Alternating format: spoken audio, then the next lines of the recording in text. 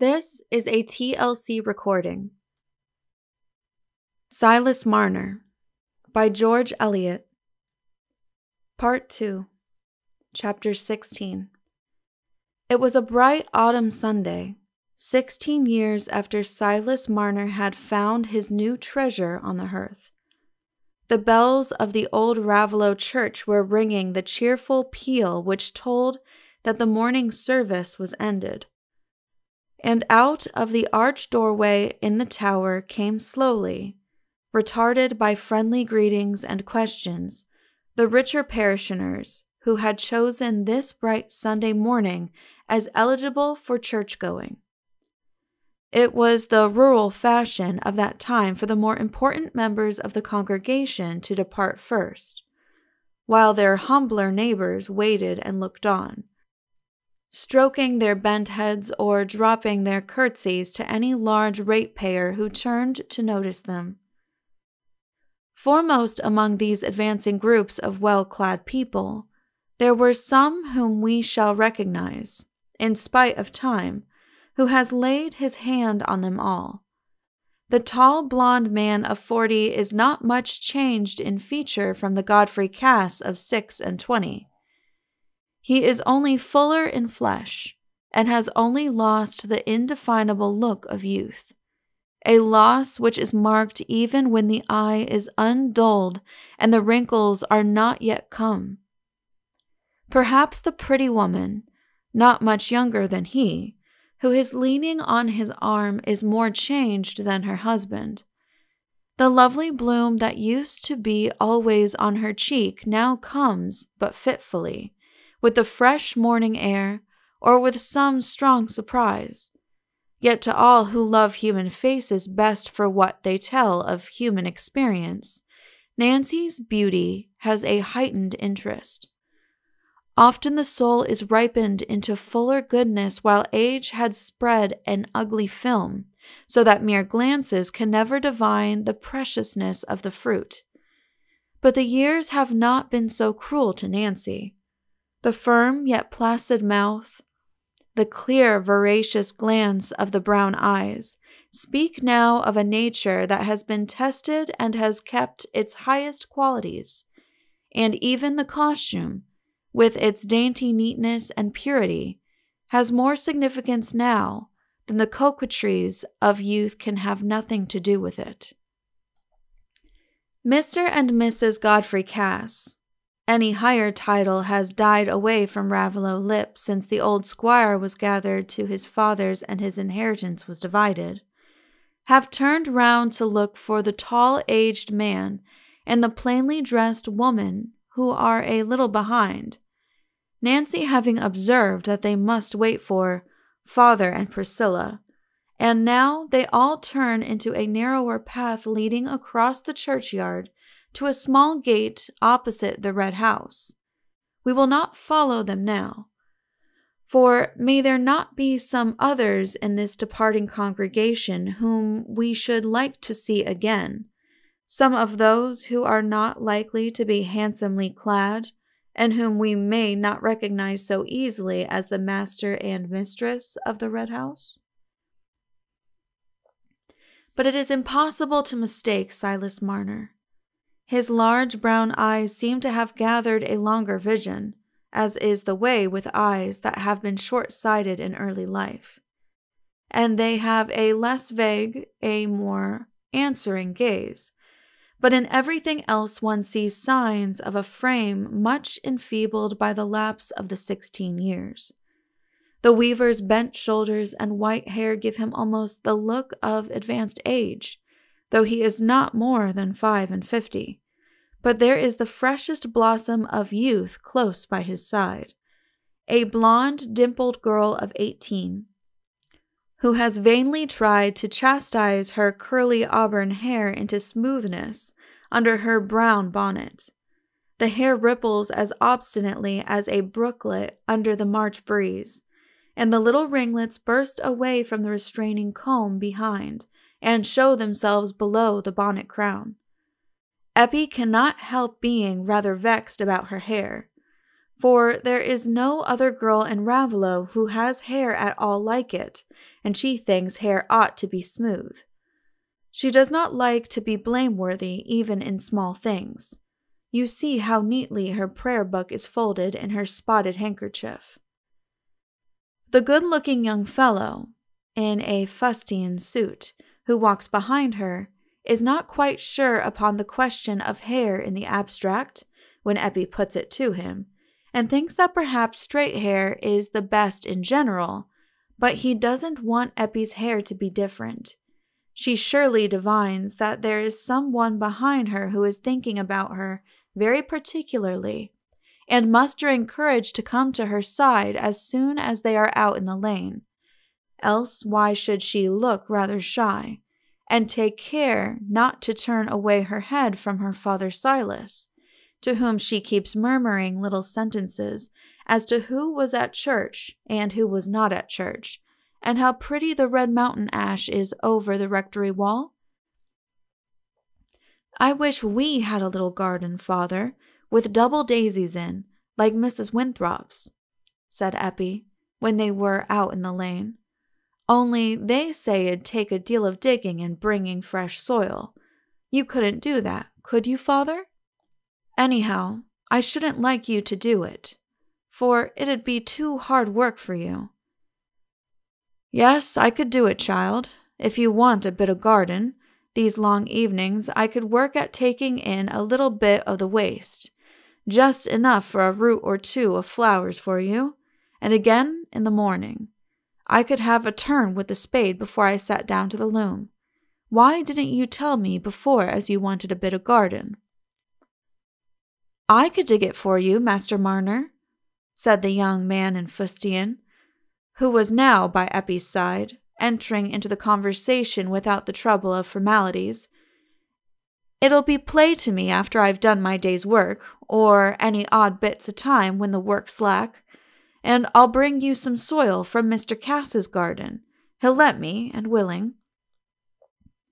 Aaron, my lad, are you there? Said Silas. I wasn't aware of you, for when Eppie's talking of things, I see nothing but what she's a-saying. Well, if you could help me with the digging, we might get her a bit of garden all the sooner. Then, if you think well and good, said Aaron, I'll come to the stone pits this afternoon, and we'll settle what land's to be taken in, and I'll get up an hour earlier in the morning and begin on it.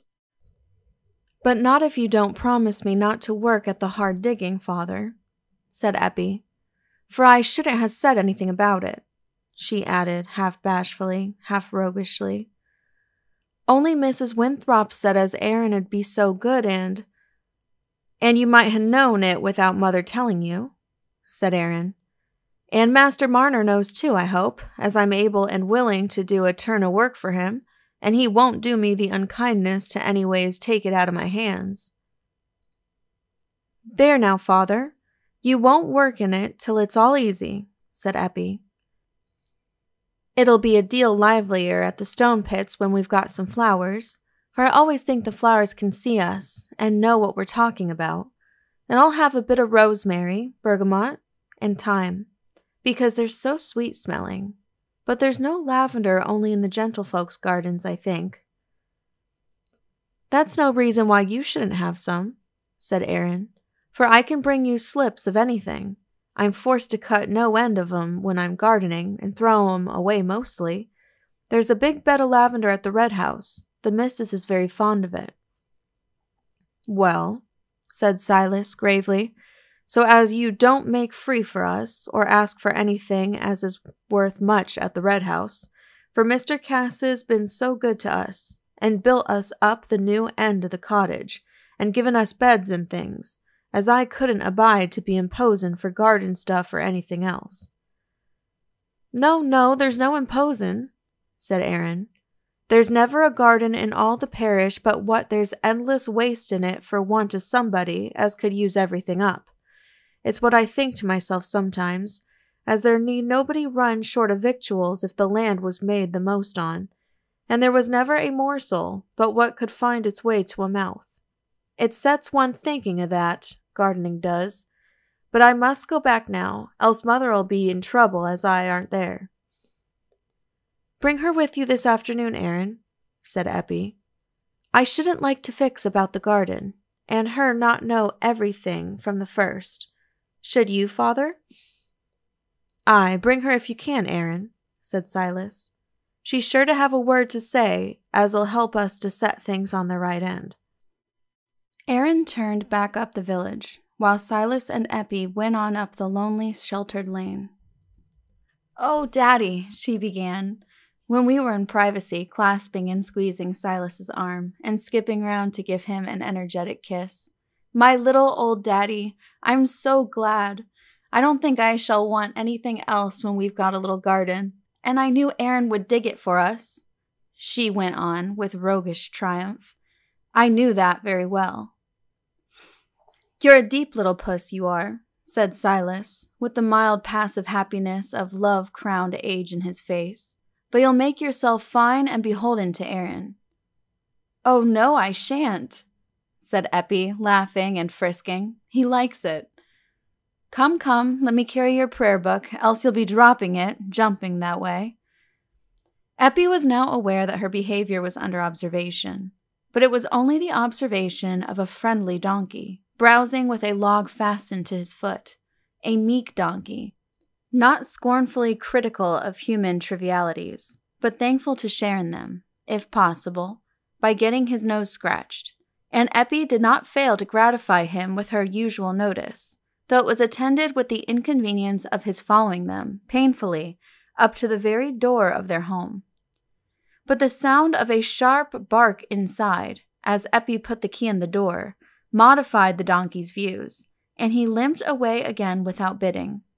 The sharp bark was the sign of an excited welcome that was awaiting them from a knowing brown terrier, who, after dancing at their legs in a hysterical manner, rushed with a worrying noise at a tortoise-shell kitten under the loom, and then rushed back with a sharp bark again, as much as to say, "I have done my duty by this feeble creature, you perceive," while the lady mother of the kitten sat sunning her white bosom in the window, and looked round with a sleepy air of expecting caresses, though she was not going to take any trouble for them. The presence of this happy animal life was not the only change which had come over the interior of the stone cottage. There was no bed now in the living room, and the small space was well filled with decent furniture, all bright and clean enough to satisfy Dolly Winthrop's eye. The oaken table and three-cornered oaken chair were hardly what was likely to be seen in so poor a cottage. They had come, with the beds and other things, from the Red House, for Mr. Godfrey Cass, as everyone said in the village, did very kindly by the weaver, and it was nothing but right a man should be looked on and helped by those who could afford it, when he had brought up an orphan child, and been father and mother to her, and had lost his money too, so as he had nothing but what he worked for week by week, and when the weaving was going down too, for there was less and less flax spun, and Master Marner was none so young. Nobody was jealous of the weaver, for he was regarded as an exceptional person, whose claims on neighborly help were not to be matched in Raveloe. Any superstition that remained concerning him had taken an entirely new color, and Mr. Macy, now a very feeble old man of 86, never seen except in his chimney corner or sitting in the sunshine at his door-sill, was of opinion that when a man had done what Silas had done by an orphan child, it was a sign that his money would come to light again, or leastwise that the robber would be made to answer for it.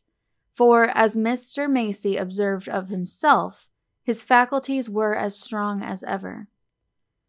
Silas sat down now and watched Eppie with a satisfied gaze as she spread the clean cloth and set on it the potato pie, warmed up slowly in a safe Sunday fashion, by being put into a dry pot over a slowly dying fire, as the best substitute for an oven. For Silas would not consent to have a grate and oven added to his conveniences. He loved the old brick hearth, as he had loved his brown pot, And was it not there when he had found Eppie?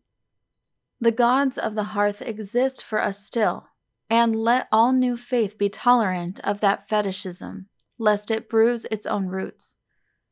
Silas ate his dinner more silently than usual, soon laying down his knife and fork, and watching half abstractedly Eppie's play with Snap and the cat, by which her own dining was made rather a lengthy business.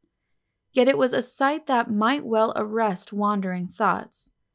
Eppie, with the rippling radiance of her hair and the whiteness of her rounded chin and throat set off by the dark blue cotton gown, laughing merrily as the kitten held on with her 4 claws to one shoulder, like a design for a jug handle, while Snap on the right hand and Puss on the other put up their paws towards a morsel which she held out of the reach of both.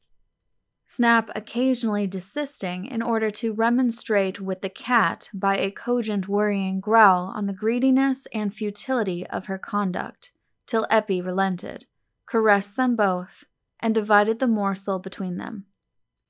But at last Eppie, glancing at the clock, checked the play, and said, "Oh, Daddy, you're wanting to go into the sunshine to smoke your pipe, but I must clear away first, so as the house may be tidy when Godmother comes. I'll make haste, I won't be long." Silas had taken to smoking a pipe daily during the last 2 years, having been strongly urged to it by the sages of Raveloe, as a practice good for the fits, and this advice was sanctioned by Dr. Kimball, on the ground that it was as well to try what could do no harm, a principle which was made to answer for a great deal of work in that gentleman's medical practice. Silas did not highly enjoy smoking, and often wondered how his neighbors could be so fond of it. But a humble sort of acquiescence in what was held to be good had become a strong habit of that new self which had been developed in him since he had found Eppie on his hearth. It had been the only clue his bewildered mind could hold by in cherishing this young life that had been sent to him out of the darkness into which his gold had departed. By seeking what was needful for Eppie, by sharing the effect that everything produced on her, he had himself come to appropriate the forms of custom and belief which were the mold of Raveloe life, and as, with reawakening sensibilities, memory also reawakened, he had begun to ponder over the elements of his old faith and blend them with his new impressions, till he recovered a consciousness of unity between his past and present. The sense of presiding goodness and the human trust which come with all pure peace and joy had given him a dim impression that there had been some error, some mistake, which had thrown that dark shadow over the days of his best years, and as it grew more and more easy to him to open his mind to Dolly Winthrop, he gradually communicated to her all he could describe of his early life. The communication was necessarily a slow and difficult process, for Silas's meager power of explanation was not aided by any readiness of interpretation in Dolly, whose narrow outward experience gave her no key to strange customs, and made every novelty a source of wonder that arrested them at every step of the narrative. It was only by fragments and at intervals which left Dolly time to revolve what she had heard till it acquired some familiarity for her, that Silas at last arrived at the climax of the sad story, the drawing of lots, and its false testimony concerning him. And this had to be repeated in several interviews, under new questions on her part as to the nature of this plan for detecting the guilty and clearing the innocent. "And yourn's the same Bible, you're sure of that, Master Marner? The Bible as you brought with you from that country? It's the same as what they've got at church, and what Eppie's a-learning to readin'?" "Yes," said Silas, "every bit the same, and there's drawing o' lots in the Bible, mind you. he added in a lower tone. "Oh, dear, dear," said Dolly in a grieved voice, as if she were hearing an unfavorable report of a sick man's case. She was silent for some minutes. At last she said, "There's wise folks, happen, as know how it all is. The parson knows, I'll be bound, but it takes big words to tell them things, and such as poor folks can't make much out on. I can never rightly know the meaning o' what I hear at church, only a bit here and there, but I know it's good words, I do. But what lies upon your mind? It's this, Master Marner, as if them above had done the right thing by you, they'd never ha' let you be turned out for a wicked thief when you was innocent." "Ah," said Silas, who had now come to understand Dolly's phraseology. "That was what fell on me like as if it had been red-hot iron, because you see, there was nobody as cared for me or clave to me above nor below, and him as I'd gone out and with for 10 year and more, since when we was lads and went halves, mine own familiar friend in whom I trusted had lifted up his heel again me, and worked to ruin me. But he was a bad un. I can't think as there's another such," said Dolly. "But I'm o'ercome, Master Marner. I'm like as if I'd waked and didn't know whether it was night or morning. I feel somehow as sure as I do when I've laid something up, though I can't justly put my hand on it, as there was a rights in what you happened to you. If one could but make it out, and you no call to lose heart as you did, but we'll talk on it again. For sometimes things come into my head when I'm leeching or poulticing, or such, as I could never think on when I was sitting still." Dolly was too useful a woman not to have many opportunities of illumination of the kind she alluded to, and she was not long before she recurred to the subject. "Master Marner," she said one day that she came to bring home Eppie's washing, "I've been sore puzzled for a good bit with that trouble o' yourn and the drawing o' lots, and it got twisted backwards and forwards, as I didn't know which end to lay hold on. But it come to me all clear like, that night when I was sitting up with poor Bessie Fox, as is dead and left her children behind, God help 'em. It come to me as clear as daylight, but whether I've got hold on it now, or can anyways bring it to my tongue's end, that I don't know. For I've got a deal inside me as I'll never come out, and for what you talk of your folks in your old country, never says prayers by heart nor saying 'em out of a book. They must be wonderful clever, for if I didn't know our Father and little bits of good words as I can carry out of church with me, I might down on my knees every night, but nothing could I say." "But you can mostly say something as I can make sense on, Mrs. Winthrop," said Silas. "Well then, Master Marner, it come to me summat like this. I can make nothing of the drawing o' lots, and the answer coming wrong. It'd mayhap take the parson to tell that, and he could only tell us in big words. But what come to me as clear as the daylight, it was when I was troubling over poor Bessie Fox, and it always came into my head when I'm sorry for folks, and feel as I can't do a power to help 'em, not if I was to get up in the middle of the night. It comes into my head as them above has got a deal tenderer heart nor what I've got. For I can't be anyways better nor them as made me. And if anything looks hard to me, it's because there's things I don't know on.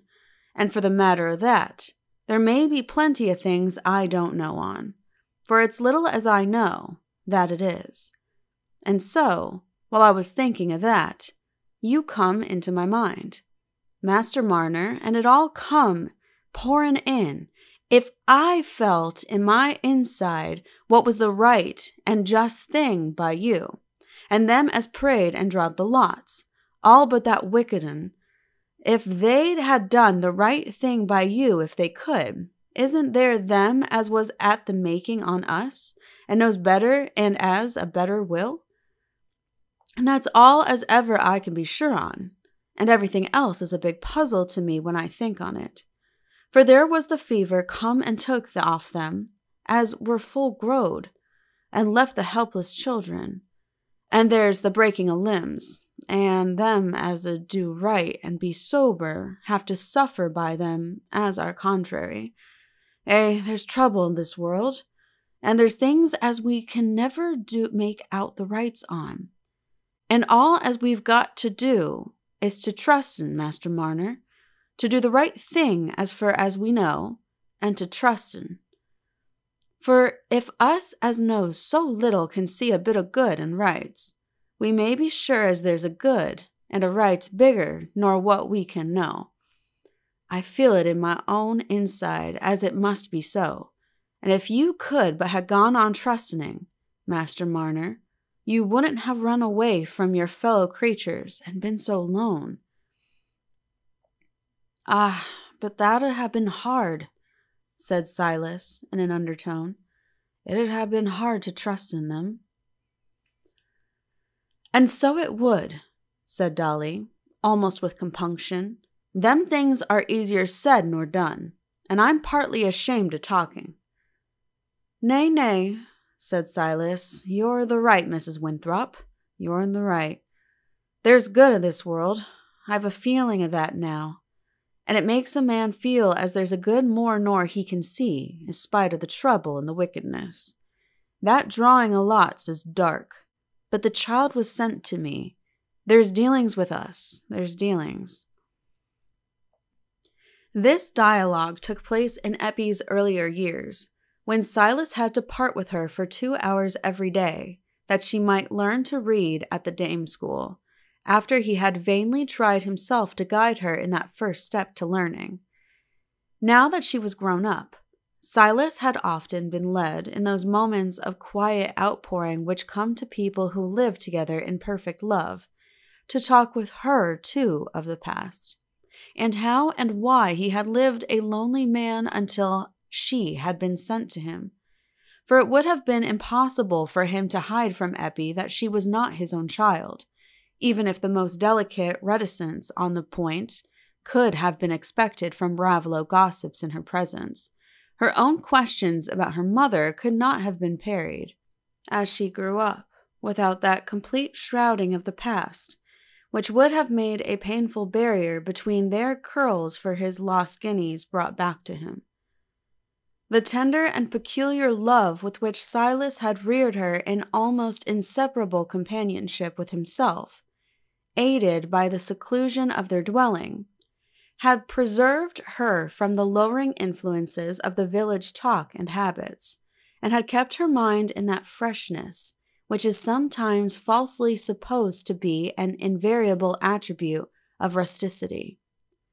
Perfect love has a breath of poetry which can exalt the relations of the least instructed human beings, and this breath of poetry had surrounded Eppie from the time when she had followed the bright gleam that beckoned her to Silas's hearth, so that it is not surprising if, in other things besides her delicate prettiness, she was not quite a common village maiden, but had a touch of refinement and fervor which came from no other teaching than that of tenderly nurtured, unvitiated feeling. She was too childish and simple for her imagination to rove into questions about her unknown father.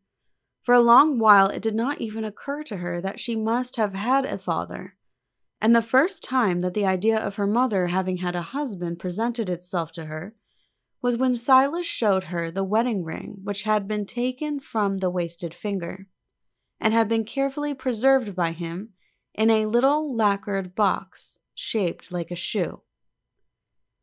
He delivered this box into Eppie's charge when she had grown up, and she had often opened it to look at the ring, but still she thought hardly at all about the father of whom it was the symbol.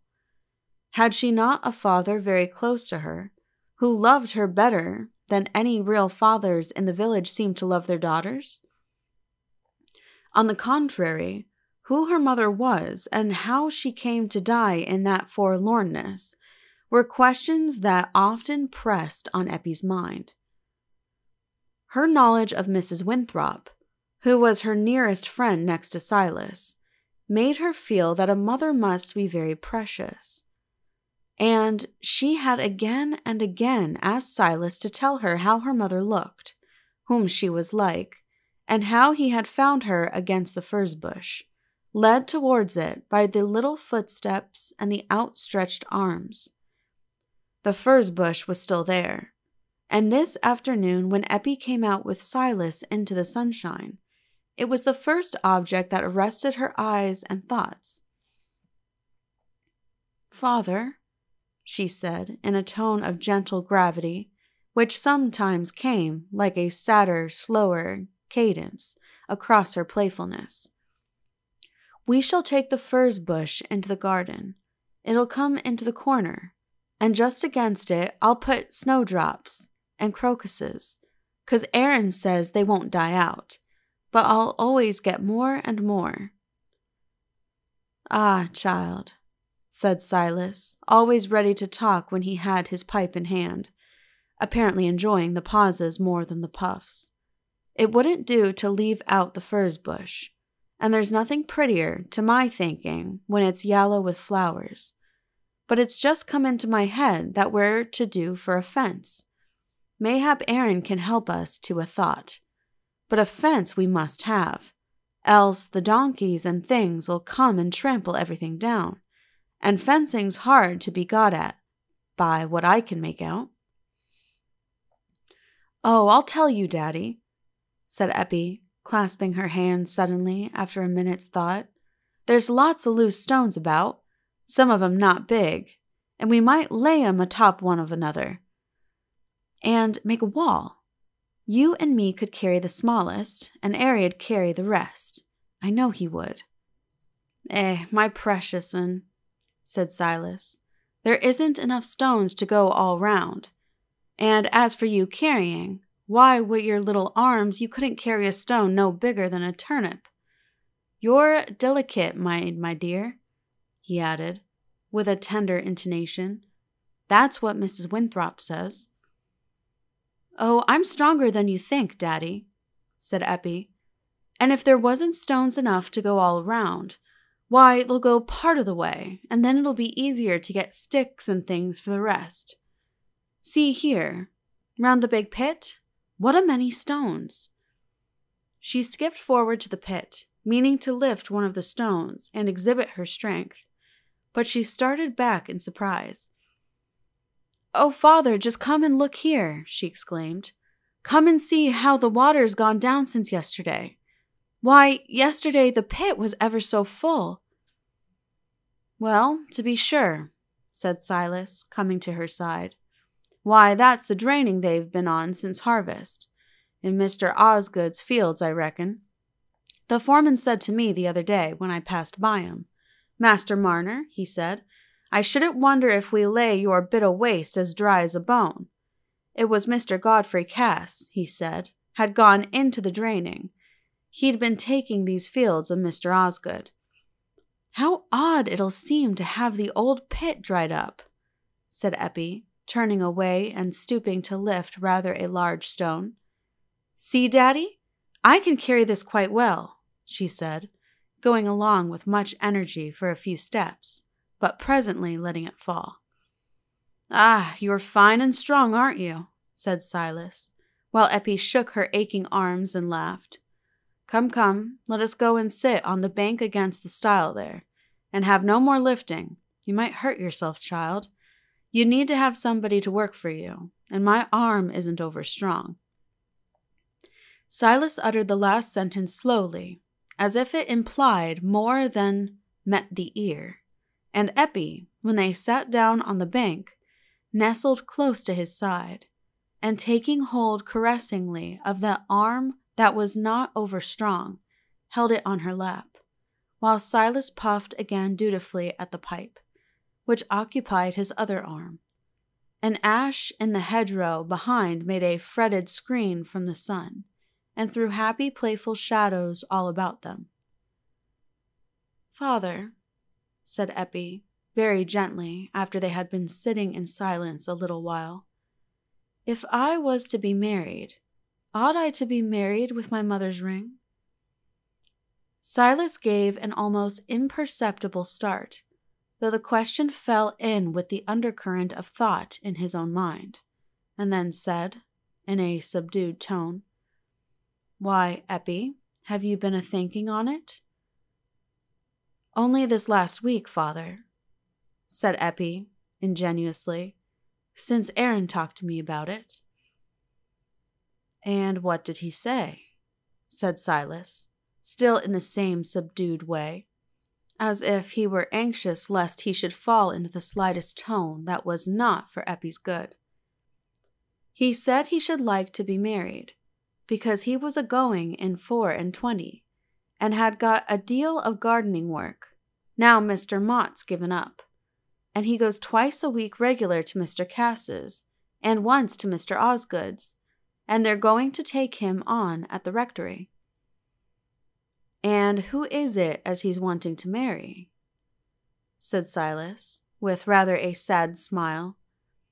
"Why, me, to be sure, Daddy," said Eppie, with dimpling laughter, kissing her father's cheek, as if he'd want to marry anybody else. "And you mean to have him, do you?" said Silas.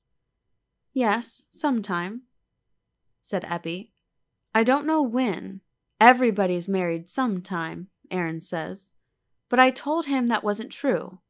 For, I said, look at father. He's never been married."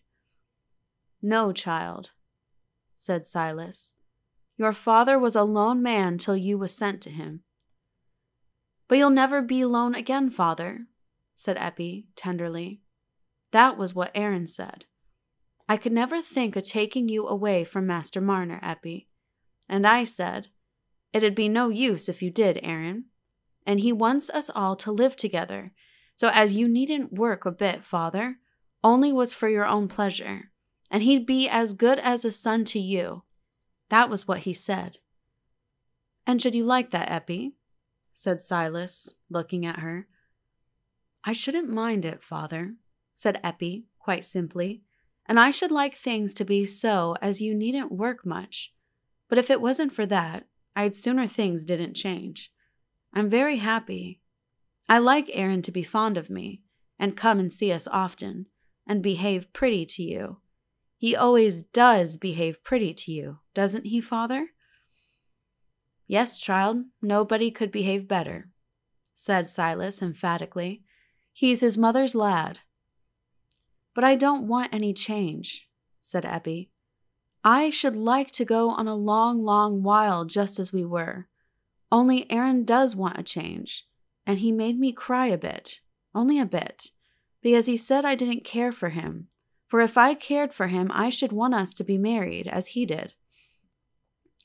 My blessed child," said Silas, laying down his pipe, as if it were useless to pretend to smoke any longer. "You're o'er young to be married. We'll ask Miss Winthrop. We'll ask Aaron's mother what she thinks. If there's a right thing to do, she'll come at it.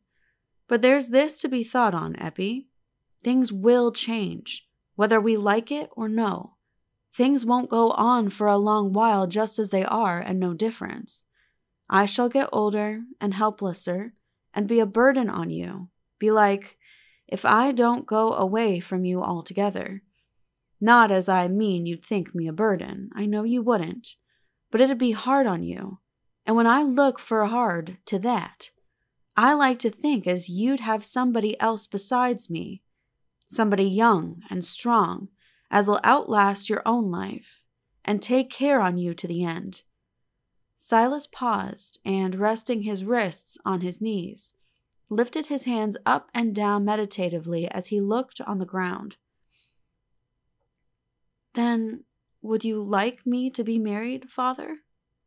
said Eppie, with a little trembling in her voice.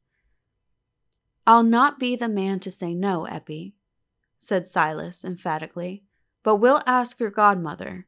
She'll wish the right thing by you and her son too." "There they come, then," said Eppie. "Let us go and meet 'em. Oh, the pipe! "Won't you have it lit again, Father?" said Eppie, lifting that medicinal appliance from the ground. "Nay, child," said Silas. "I've done enough for today. I think, mayhap, a little of it does me more good than so much at once." End of chapter 16. Please click the link below to continue on to chapter 17. This has been a TLC recording. Thank you for listening, and please be sure to subscribe.